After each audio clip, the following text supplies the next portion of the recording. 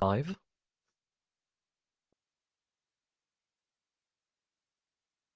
And we are live. Hello again, everyone. And hi, Michael. How are you doing?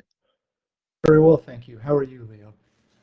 I am doing well. I am running out of energy steadily but surely. But it's always a confusing feeling, because I feel the energy going away, but the excitement going up. Because not only because we are close to an end, which means my turmoil and my plight will come to an end, but also because it's nice to have finished an EmacsConf, and I've put so many great talk in the wild for people to be able to consume.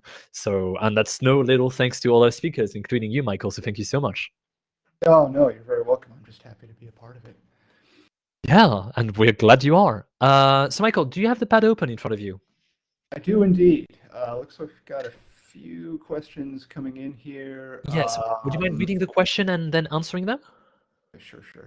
So let's start off with one I've already answered. How did you create the drill down representation of the make call? He wondered if I sketched it out by hand and scanned it.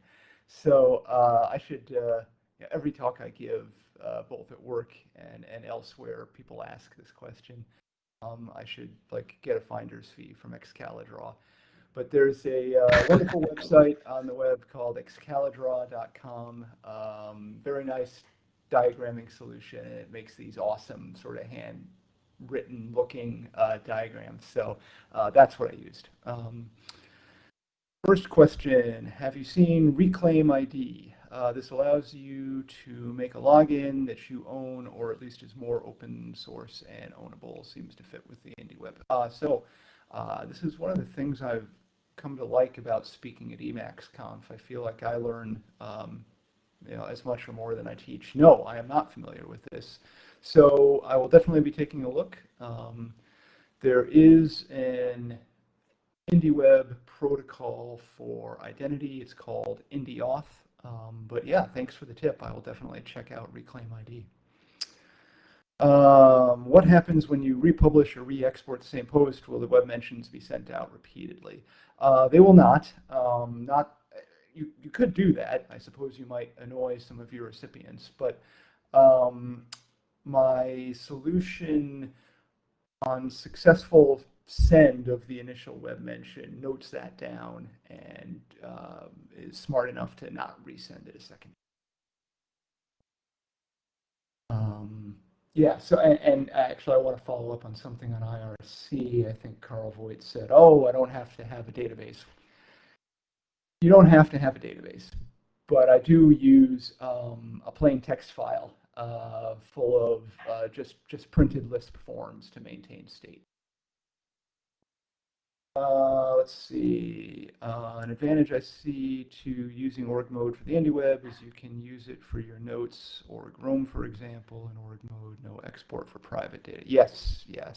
Your web mentions could be org file. Yes, absolutely. So, yeah, I mean, so many people have found org mode so handy as a writing tool that, and I just felt like you were right there, right? You just need a little bit of code to get you to transcode to HTML and get it on the web. And then it was like, well, gosh, I'm right there. Just a little bit more code, and I could start sending web mentions. I could start posseing, et cetera, et cetera, et cetera. Any thoughts on using with Ox Hugo? So, no. Not because I have anything against Ox Hugo, simply because I'm unfamiliar with it. There's a couple of static site generators out there that you can use with org mode. My design philosophy for this was I was going to start with Emacs and org mode out of the box and see how far I could get with just adding a little bit of eLisp around it. This a Web3 approach? PS former,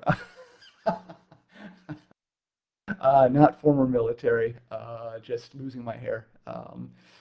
Not. I don't know that I'd call this a Web3. Well, I don't know what Web3 means. To some people, it seems to be a decentralized approach, and Indieweb is all about reclaiming your identity and your data from a few, they call them silos, right? We're talking about the big social media. Oh, cool, great, help me.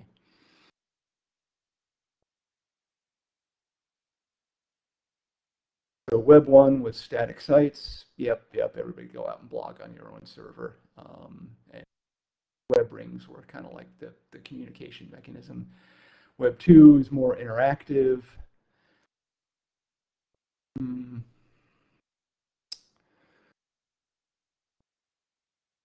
Yeah, I mean, Web 2 certainly was more interactive. I guess I see it as we're going to, I don't know. Michael, just interrupting a little quickly. We are going to open up the Q&A to people. So if you want to join us, the same drill as usual, you go to the talk page. We've also posted the, sorry, give me just a second. Just a second. I'm verifying something with audio level. Okay, cool. Apparently my audio is perfect. We were trying to do some live adjustments. So I was saying we've opened up the BBB room so that people who want to join and ask live questions are able to do so. So either on the talk page, or you can do this also on IRC. We've posted the link over there. So Michael, you feel free to keep taking questions on the pad. We still have many of them, but I just wanted to let people know in case they wanted to join. And also, one last information, we will need to move on with the next talk in 16 minutes. So you still have plenty of time. Yeah, wow, things are. Let's see here. It's not before, also, depending on what is here. I'm not sure if it was, oh wow, I'm excited, there's so much time left to answer a question, or oh wow, I'm not sure what I'm going to do for 60 minutes. Oh no, the former. Oh wow, I'm not sure I'm going to get to all these questions. Right. Well, you'll be able to answer later. Try to do as many as you can. Okay, so I'm on IRC right now. Somebody's telling me I'm super quiet. I'm going to adjust the mic. No. Don't worry about audio levels. It's on us. You don't worry about it. Okay. Let's see. Oh, Sasha's going to try and fix. Is there a workflow to use Emacs to publish and connect directly to target websites? So that's an interesting question. Can you Yes. What do you mean by workflow in that question? So you want to cut Telegraph out of the equation. I get that. What that means, oh, go ahead. Oh, I'm sorry. I thought somebody had joined the chat room. Oh, don't worry. I will let them know. If you have people joining and asking questions, if you hear another voice than mine, it's someone joining, and I will try to be polite and say, yeah, can you please wait? Let Michael finish their question. Don't worry. I handle everything. So if you want to cut Telegraph out of equation, that means you're going to need to take on more work client side in terms of first discovering the web mention endpoint, which is going to involve parsing HTML, which we all hate. Then you're going to need to send the request to that your web mention to that endpoint, which introduces, the standard question with webhooks is, what if they're down? What if you can't reach them? What if you're not on a network? So now you got to build yourself a queuing system. But sure, absolutely. Indieweb is just a protocol, and I think the community would actually welcome fewer points of failure like Telegraph. We got the BBB audio better. Okay, great. So questions. We were discussing Web 3. Let's see. Carl says some people started the term Web 0 for similar decentralized approaches. Yeah, I don't think that, by no means does Indieweb imply static site. There are actually CMS systems that talk to, that speak the Indieweb protocols. I think even WordPress does it, as does Drupal. Yeah, so I don't know. If you want to, we can discuss further if you want to hop in the room, but yeah, I guess I see it more as a decentralized web than Web 3. Do I have a process? Nope, sorry, the question is, do you have a process running on the web server to receive requests? No, so those are cached for me, and I literally have a cron job on my personal desktop. And once an hour, I just reach out and say, you got any more web mentions for me, and process them back here. That does mean, given that I have a statically generated website, I need to republish every time I receive a web mention. Michael, if you don't mind interrupting, we have someone in the room who would like to ask a question. Max, if you want to unmute yourself, feel free to ask the question. I'm not sure if you're just showing your webcam. Yes, you do have a question. Go on. Hi, Michael. No, I actually didn't have a question. I asked a question about the Web 3.0, and I have a little concern about, you described kind of how dead it was to have just a static site and not be able to interact with people. And so I was, just thinking along those lines, is Indieweb, is it a better way? How satisfied are you with this? With web mentions and sort of thumbs up, down, and did you actually get a demo running? I mean, are we able to see it somewhere? I did not. Well, you can see it on my site, which is just, but I have. Oh, Max, are you there? Can you put it in the if you have a pad, can you put it in the pad so that other people can actually access it, including Max? I'm gonna. Okay. Yes, Max, I know you're still there, but I just want everyone to be able to click on it as well. I'll do it. Don't worry about it. I'll take care of it. Here we go. Carl says Web3 is supposed to be something really strange with blockchains, and this is definitely nothing like that. Yeah, Carl put it much better than I could.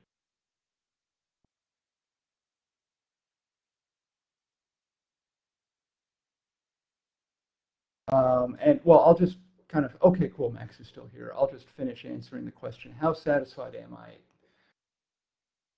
It's work in progress. I'm initially happy. I was limited by time for this talk, and as you can see, maybe I got too far into the weeds, but it was fairly involved just describing how to send and receive web mentions. There's a second Indieweb protocol called Posse, publish on your own site, syndicate elsewhere, in which you can say, okay, I want to publish this post to my site. And at the same time, fire off a tweet referencing it and fire off a Mastodon toot referencing it. And there are protocols for like pulling likes and boosts of that back to your own site as feedback. And I've been playing with that a little bit and actually feeling pretty good about it. Yeah, so happy to talk more. Other questions? Okay, right. So do I have a process running on the web server to receive requests? Nope. Just a cron job. I think perhaps you're doing too much inside Emacs. Yeah. Great question. I can't remember if I alluded to this at the end of the talk, but as I said, when I started down this path, I felt I was so close with just plain vanilla Emacs in org mode. It couldn't be that hard, right? And of course, this is famous last words. Initially, it was just a little bit of code around that to get the static site generator up. Sending web mentions are, yeah, it's a lot of code. And so I'm definitely kind of at this point of, is it time to turn to a proper CMS? Start out using web mentions as service, web mention, telegraph. Then you want to change endpoint, whether to a different service or I want to take them. I see. Shouldn't be the way the web mention. Oh, I'm sorry. Let me finish the question. I keep to make this clear. So the question is, let's suppose you start your site using web mentions as a service. And then later on you decide, I want to change services, or I'm just going to handle this myself. Is there sort of a dead letter problem? Will web mentions show up at the old address? And it shouldn't be. So when somebody wants to reach you, that is when they do endpoint discovery. So they issue a GET request for your page, and they parse the HTML, and they discover where to send web mentions there. Suppose if for some reason they did that and sat on that information for some period of time, of course, then they might send it to an old address, but that would be a non-standard use of the protocol. You should be good. Have I seen Agregor browser is a decentralized KISS browser using some of the peer-to-peer protocols? Interesting. I have not. I'm going there right now. Thank you.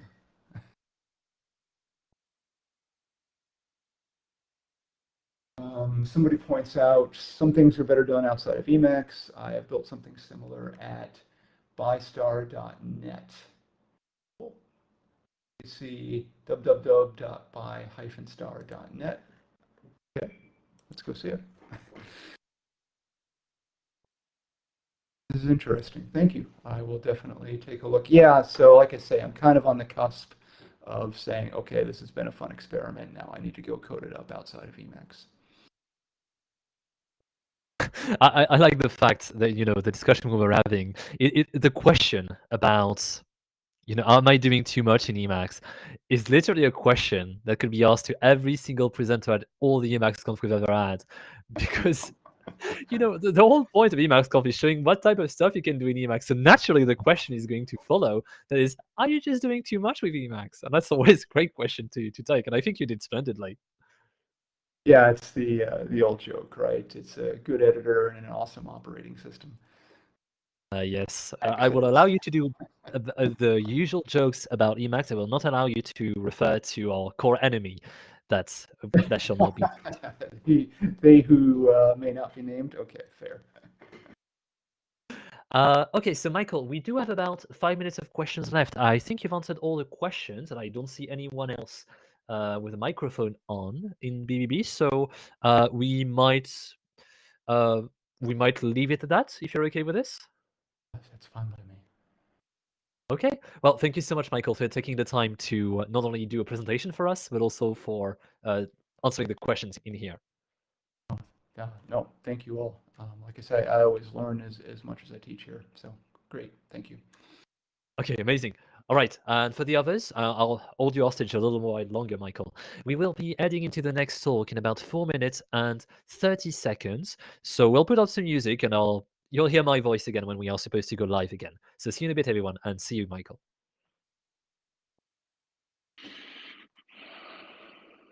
And we are off air. Okay, I have to dash. See you, Michael.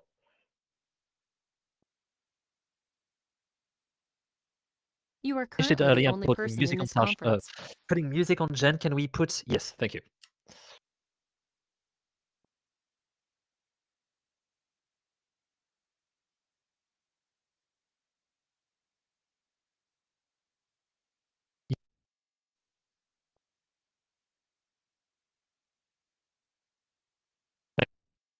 My volume again now to the original level.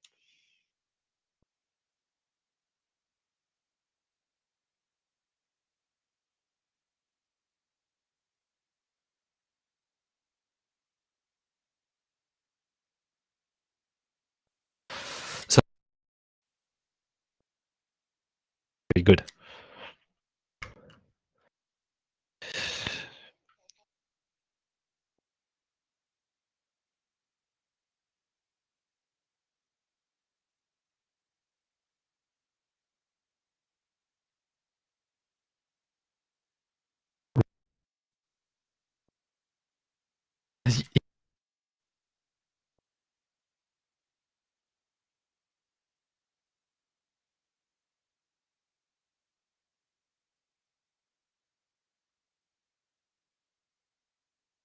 You know what?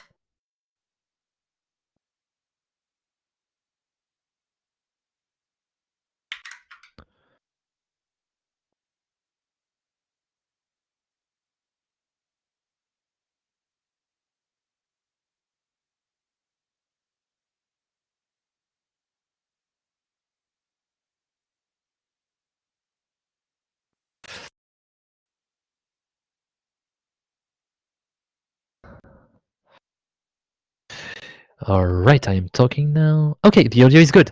See you guys. See you in a bit, in about 2 minutes.